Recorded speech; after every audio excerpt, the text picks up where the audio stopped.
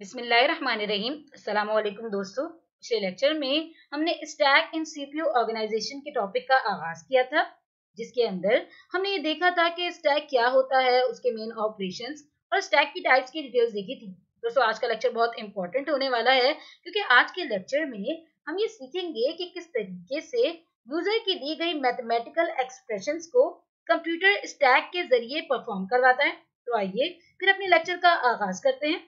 दोस्तों याद रखिए, आप जो भी एक्सप्रेशन कंप्यूटर को देते हैं, मैथमेटिकल एक्सप्रेशन कंप्यूटर को देते हैं, वो कहलाती है इनफिक्स नोटेशन। और इनफिक्स नोटेशन इस तरह की नोटेशंस होती हैं जिनके अंदर दो ऑपरेंड्स के दरमियान ऑपरेटर मौजूद होता है। और ऑपरेंड्स मीन्स है ए टू जेड। अगर कोई भी अल्फाबेट है तो वो भी ऑपरेंड हो सकता है। इसी तरीके से 1 से लेकर 9 तक के बीच में कोई भी नंबर ऑपरेंड हो सकता है। और operator means plus, minus, multiply, divide और पावर वगैरह के सिंबल्स कहलाते हैं ऑपरेटर्स। तो दोस्तों जब भी दो ऑपरेंड्स के दरमियान ऑपरेटर मौजूद होगा तो इस तरह की नोटेशन कहलाएगी इनफिक्स नोटेशन। अगर आप इसमें भी गौर करें इस एक्सप्रेशन में, तो ये दो ऑपरेंड्स हैं विच इज ए और बी, और इन दोनों के दरमियान मौजूद है ऑपरेटर। तो इस तरह की एक्सप्रेशन जिसके अंदर दो ऑपरेंड्स के दरमियान ऑपरेटर मौजूद होगा वो कहलाएगी इनफिक्स नोटेशन। लेकिन दोस्तों याद रखिए, जब भी आप इस तरह के नोटेशन कंप्यूटर को देते हैं सॉल्व करने के लिए, तो कंप्यूटर इनको अंडरस्टैंड नहीं करता। कंप्यूटर अंडरस्टैंड करता है पॉलिश नोटेशन को। और पॉलिश नोटेशन कौन सी नोटेशंस होती हैं? जिनके अंदर दो ऑपरेंड्स के दरमियान ऑपरेटर मौजूद नहीं होता।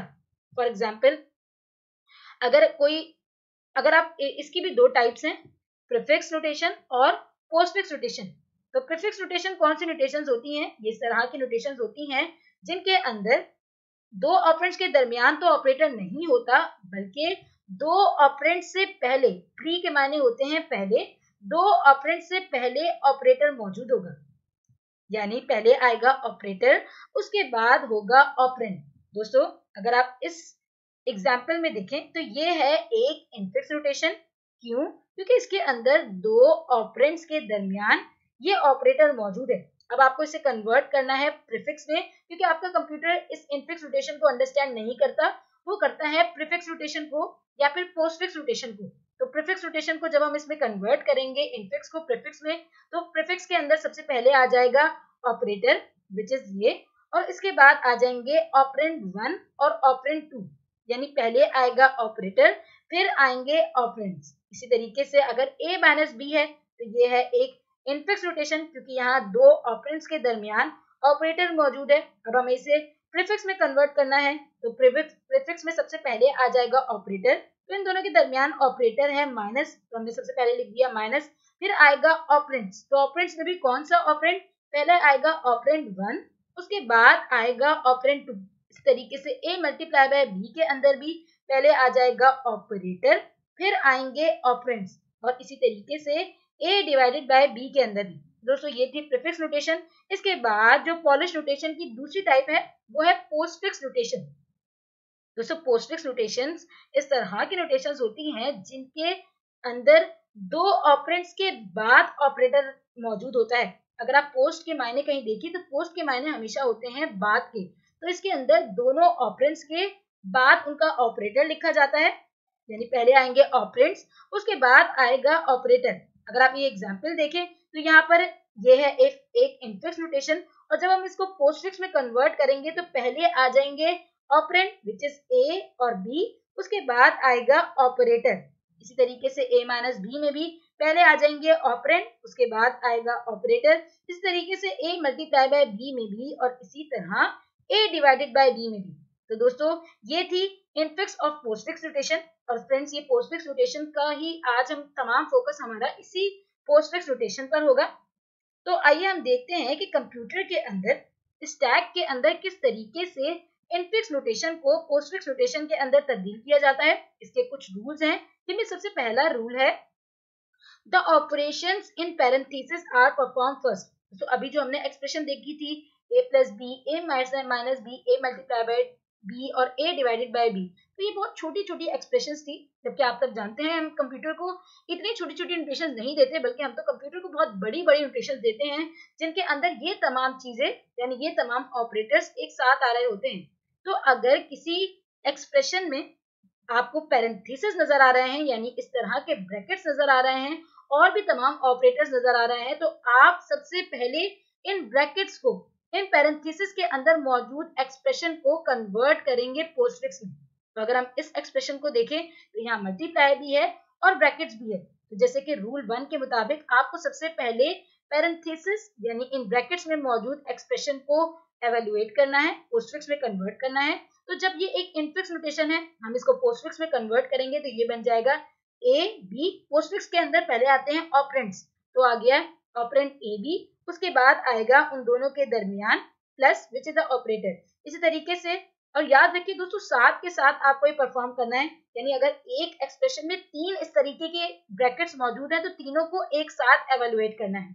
तो पहले हमने इस ब्रैकेट को किया, फिर हमने मल्टीप्लाई बाय सी ऐसे ही लिख दिया और फिर हमने इस ब्रैकेट को लिख दिया विच इज, पहले आ जाएंगे ऑपरेंड्स, उसके बाद आ जाएगा ऑपरेटर। तो इस तरीके से ये नोटेशन आपकी कन्वर्ट हो गई, ये इनफिक्स नोटेशन कन्वर्ट हो गई है पोस्टफिक्स के अंदर।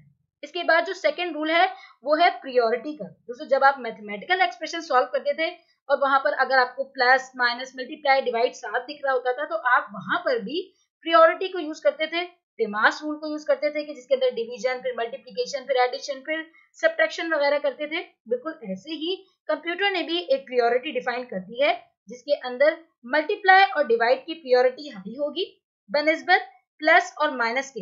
यानी अगर एक इस तरह की आपको एक्सप्रेशन नजर आ रही है जहां पर प्लस भी होगा माइनस भी होगा मल्टीप्लाई भी होगा और डिवाइड भी होगा, तो आप सबसे पहले पैरेंथेसिस के बाद सबसे पहले आप सॉल्व करेंगे इन दोनों हाई प्रियोरिटी की टर्म्स को। यानी अगर आप इस एक्सप्रेशन को देखें तो आपको यहाँ पर प्लस भी नजर आ रहा है और मल्टीप्लाई भी नजर आ रहा है, तो आप इनमें से सबसे पहले इन दो ऑपरेंड्स के दरमियान जो भी ऑपरेटर है यानी मल्टीप्लाई है इसको पोस्टफिक्स में कन्वर्ट करेंगे, उसके बाद आप प्लस के ऊपर आएंगे। बिल्कुल ऐसे ही सेम प्रियोरिटी की बात भी की जा रही है। तो सेम प्रियोरिटी के माने हैं कि यहाँ पर मल्टीप्लाई और डिवाइड की सेम प्रियोरिटी है और यहाँ पर प्लस और माइनस की सेम प्रियोरिटी है। तो जब कभी भी आपको मल्टीप्लाई और डिवाइड एक ही एक्सप्रेशन में नजर आ रहे होंगे तो यहाँ कंप्यूटर आपको आपकी मर्जी देता है कि आप पहले इन दो ऑपरेंड्स को सॉल्व करें या फिर इन दोनों ऑपरेंड्स को सॉल्व करें। और इसके बाद जो थर्ड एक और एग्जांपल है उसके अंदर प्लस माइनस की, जैसे कि आप देख सकते हैं कि सेम प्रियोरिटी है, तो यहाँ पर भी आपकी मर्जी है कि आप पहले बी और सी के ऑपरेंड्स को सॉल्व करें या फिर ए और बी को सॉल्व करें। तो दोस्तों याद रखिए सबसे पहले आपको पैरेंथेसिस देखने हैं किसी भी एक्सप्रेशन में। अगर पैरेंथेसिस मौजूद है तो आपने सबसे पहले उनको पोस्टफिक्स में कन्वर्ट करना है, उसके बाद आपको प्रियोरिटी देखनी है। अगर तो आपको सेम प्रियोरिटी की एक्सप्रेशंस नजर आ रही हैं, सेम प्रियोरिटी के ऑपरेटर्स नजर आ रहे हैं, तो आपकी मर्जी है कि आप किसी को भी पहले सॉल्व कर लें। लेकिन अगर कहीं आपको हाई प्रियोरिटी नजर आ रही है और लो प्रियोरिटी भी उसी एक्सप्रेशन में नजर आ रही है, जैसे कि यहाँ प्लस भी नजर आ रहा है और मल्टीप्लाई भी, तो हमेशा आप पहले हाई प्रियोरिटी के ऑपरेंड्स को कन्वर्ट करेंगे पोस्टफिक्स के अंदर। फ्रेंड्स आइए, ये तो थे कुछ रूल्स, अब इन रूल्स को आपकी बुक की एग्जाम्पल के थ्रू सॉल्व करते हैं। दोस्तों आपको ये एक एक्सप्रेशन नजर आ रही है जो कि इनफिक्स एक्सप्रेशन है। क्यों? क्योंकि अगर आप यहाँ पर शुरू से देखें, अगर चले हम यहाँ पर राइट हैंड से चलते हैं, सीधे हाथ की तरफ से चलते हैं, तो यहाँ पर आपको पहले नजर आ रहा है ये ऑपरेंड, फिर ये वाला ऑपरेंड और इन दोनों के दरमियान आपको ऑपरेटर नजर आ रहा है which is a infix rotation. Infix rotation के अंदर दो ऑपरेंड के दरमियान ऑपरेटर होता है, इसी तरीके से इन दो ऑपरेंड्स के दरमियान ऑपरेटर मौजूद है और इसी तरीके से इन दो नोटेशंस इन दो ऑपरेंड्स के दरमियान आपको ऑपरेटर नजर आ रहा है, तो ये कहलाएगी एक इनफिक्स नोटेशन। और अब हमें इसे कन्वर्ट करना है पोस्टफिक्स के अंदर। और याद रखिए पोस्टफिक्स के अंदर कन्वर्ट करने का जो सबसे पहला रूल है वो यही है कि आपको दो ऑपरेंड्स के बाद ऑपरेटर को लिखना है। तो फ्रेंड्स इनको सॉल्व करने का जो रूल नंबर 1 था वो सबसे पहले हमें देखना था कि क्या हमारी एक्सप्रेशन में पैरेंथेसिस मौजूद है। तो जैसे कि आप देख सकते हैं कि यहाँ पर कोई पैरेंथेसिस कोई ब्रैकेट मौजूद नहीं है। अब बारी आती है रूल 2 की, यहाँ रूल 2 कर लीजिएगा। तो रूल 2 क्या बताता है कि आपको प्रियोरिटी वाइज चीजों को सॉल्व करना है, ऑपरेंड्स को सॉल्व करना है। और हाई प्रियोरिटी है मल्टीप्लाई और डिवाइड की और लो प्रियोरिटी है प्लस और माइनस की। तो तो फ्रेंड्स यहाँ पर आप देखें तो आपको प्लस भी नजर आ रहा है, मल्टीप्लाई भी नजर आ रहा है और डिवाइड भी नजर आ रहा है। क्योंकि प्लस की प्रायोरिटी इन दोनों से लो है तो इसको आप अभी रहने देंगे। अब बारी आती है डिवाइड और मल्टीप्लाई की। तो जैसे कि मैंने आपको बताया था कि इन दोनों की जिन भी ऑपरेटर्स की प्रायोरिटी सेम होगी, आपकी मर्जी होगी कि आप उनमें से किसी को भी पहले सॉल्व कर लें। तो यहाँ पर सबसे पहले मैं 3 और 1 को सॉल्व कर रही हूँ। तो मैंने 3 को ले लिया है ऑपरेंड 1 और 1 को ले लिया है ऑपरेंड 2। और आप जानते हैं कि पोस्टफिक्स नोटेशन के अंदर पहले आते हैं ऑपरेंड्स, उसके बाद आता है ऑपरेटर। तो अब ये बन जाएगी एक्सप्रेशन कुछ इस तरह से, 5 एज इट इज आ गया, प्लस एज इट इज आ गया, 4 एज इट इज आ गया, मल्टीप्लाई भी एज इट इज आ गया। और ये जो टर्म है, ये जो पूरी टर्म है, ये कन्वर्ट हो गई है पोस्टफिक्स के अंदर। तो अब ये बन जाएगा, पहले आ जाएगा ऑपरेंड 1, देन ऑपरेंड 2 और आखिर में आ जाएगा इनका ऑपरेटर। तो दोस्तों इस तरीके से ये पहला स्टेप कंप्लीट हुआ। अब ये बात याद रखिएगा कि ये जब भी कन्वर्ट हो जाएगी, यानी जब भी दो ऑपरेंड्स जो एक इनफिक्स नोटेशन कन्वर्ट हो जाएगी पोस्टफिक्स में, यानी हमने इन दो ऑपरेंड्स को कन्वर्ट कर दिया, अब ये रिप्रेजेंट हो जाएगा, अब ये पूरा एक ऑपरेंड बन जाएगा। यानी अब ये हम इसको ऑपरेटर कंसीडर नहीं करेंगे, बल्कि इस पूरे को एज अ ऑपरेंड लेंगे। तो अब जब भी हम इसको सॉल्व करेंगे तो ये एज अ ऑपरेंड काम करेगा और बाकी के जो आपको नजर आ रहे हैं वो ऑपरेंड या ऑपरेटर जो भी होगा वो करेंगे। लेकिन याद रखिए ये हमेशा ऑपरेंड कहलाएगा। तो दोस्तों ये ऑपरेंड बन गया है। अब आपके पास एक एक्सप्रेशन मौजूद है जिसके अंदर एक ऑपरेंड ये है, एक ऑपरेंड ये है और एक ऑपरेंड ये 5 है। और इन दोनों के दरमियान आपको प्लस भी नजर आ रहा है और मल्टीप्लाई भी नजर आ रहा है जो कि ऑपरेटर है।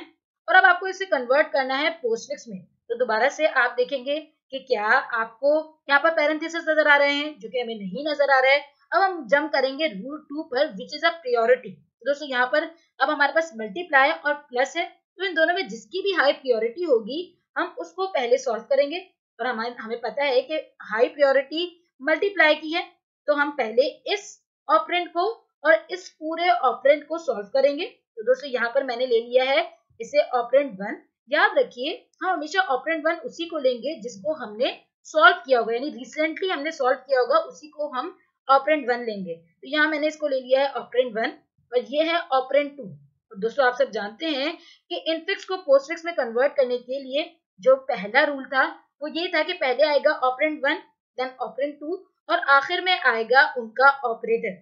तो देखिए 5 एज इट इज आ गया, प्लस एज इट इज आ गया, पहले आया ऑपरेंड 1, 3 1 और ये डिवीजन का सिंबल, उसके बाद आया ऑपरेंड 2 विच इज 4 और आखिर में आ गया इनका ऑपरेटर। तो दोस्तों इस तरीके से अब ये पूरी एक्सप्रेशन भी कन्वर्ट हो गई है पोस्टफिक्स के अंदर। अब हमारे पास जो सिर्फ एक ऑपरेटर बचा है वो है प्लस।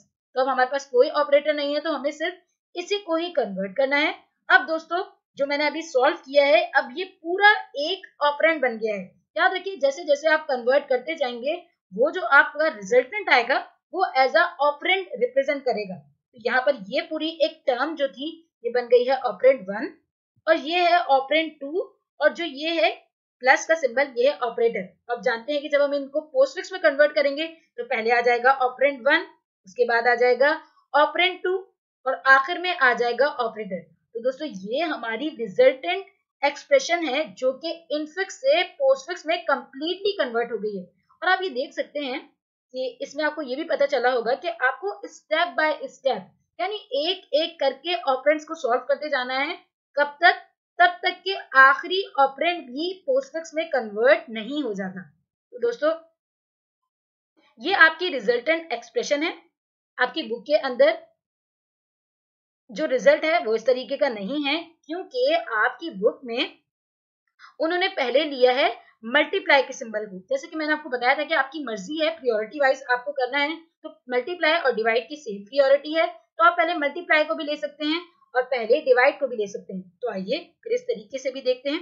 दोस्तों यहाँ पर मैं सबसे पहले ले रही हूँ 4 को ऑपरेंड 1 और 3 को ऑपरेंड 2, क्योंकि मैंने बताया कि सेम प्रायोरिटी को आपकी मर्जी है कि आप किसी भी ऑपरेटर को ले सकते हैं। मैंने पहले डिवाइड को लिया था, इसके बाद आपकी बुक में मल्टीप्लाई को लिया है। तो यहाँ पर ये हो गया ऑपरेंड 1, ये है ऑपरेंड 2। जब हम इसको पोस्टफिक्स में कन्वर्ट करेंगे तो ये बन जाएगा, पहले आ जाएगा ऑपरेंड 1, ऑपरेंड 2 और आखिर में आ जाएगा ऑपरेटर। तो दोस्तों 5 एज इट इज आ गया, 4 एज इट इज आ गया, और ये पूरी टर्म जो इनफिक्स के अंदर थी वो बन गई है पोस्टफिक्स के अंदर, और ये डिवाइड ऐसे आ गया और अब आ गया 1। अब आप देख सकते हैं कि यहाँ पर आपके पास प्लस मौजूद है, ऑपरेटर और डिवाइड मौजूद है, और इन दोनों में हाई प्रायोरिटी है डिवाइड की। तो अब ये जो पूरी टर्म है ये रिप्रेजेंट करेगी एक ऑपरेंड को, यानी ये एक ऑपरेंड की तरह अपने आप को रिप्रेजेंट करेगी। ये कहलाएगी ऑपरेंड 1 और ये कहलाएगी ऑपरेंड 2। और जब हम इन दोनों एक्सप्रेशंस को कन्वर्ट करेंगे, यानी इस पूरे एक्सप्रेशन को कन्वर्ट करेंगे पोस्टफिक्स में, तो रिजल्टेंट बनेगा ऑपरेंड 1, ऑपरेंड 2 और आखिर में आ जाएगा ऑपरेटर, यानी 5 एज इट इज आ गया, 1 एज इट इज आ गया, और ये पूरी एक्सप्रेशन कन्वर्ट हो गई है आपकी पोस्टफिक्स रोटेशन के अंदर।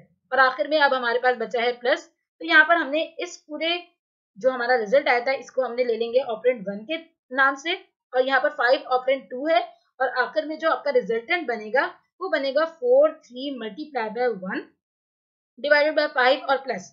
तो दोस्तों अभी आपने पीछे भी देखा था कि यहाँ पर चेंज है, मतलब वो एक चेंज एक्सप्रेशन आई है और ये एक डिफरेंट एक्सप्रेशन है, तो आपको इससे परेशान होने की जरूरत नहीं है।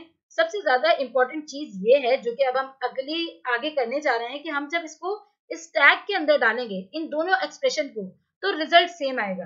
तो इसीलिए आपको परेशान होने की जरूरत नहीं है।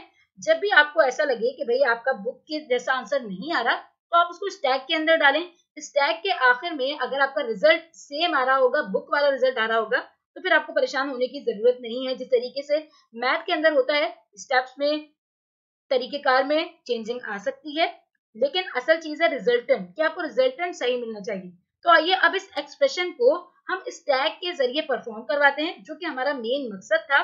कि पहले याद रखिए दोस्तों, जब भी आपको स्टैक के जरिए इन एक्सप्रेशन को सॉल्व करवाना होता है, तो ये एक्सप्रेशन है इनफिक्स एक्सप्रेशन, सबसे पहले आपको इनको पोस्टफिक्स एक्सप्रेशन के अंदर कन्वर्ट करना होता है, जो कि हमने कर दिया है।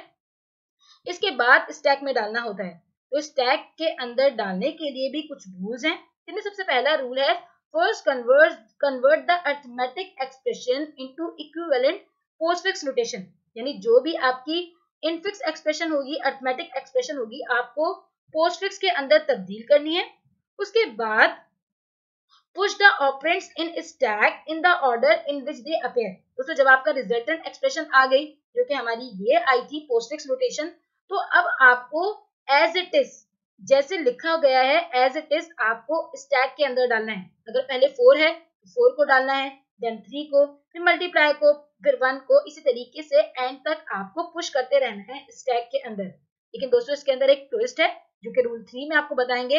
If the operator is encounter pop the top most operands for evaluation, यानी जब भी आपको ऑपरेटर नजर आए, ये तो ऑपरेंड्स हैं, ये ऑपरेंड है, ये ऑपरेंड है, ये ऑपरेंड है, ये ऑपरेंड है, और ये सब क्या है, मल्टीप्लाई, डिवाइड और plus operator.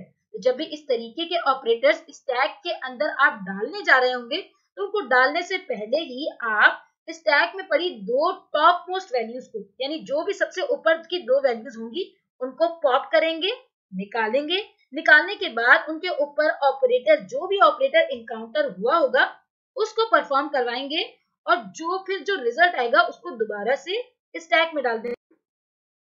Then again push the result in stack, यानी जो भी ऑपरेटर का रिजल्ट आएगा, अगर आप इस एक्सप्रेशन को देखें, जब हम इसको स्टैक में डालेंगे, तो सबसे पहले इन्होंने बोला है कि push the operands in stack in the order in which they appear, यानी जो भी ऑपरेटर का ऑर्डर होगा, जो भी ऑपरेंड्स का ऑर्डर होगा, आपको उसी के थ्रू स्टैक में डालना है। तो हमने सबसे पहले डाला 4, उसके बाद 3 है तो हमने डाल दिया 3।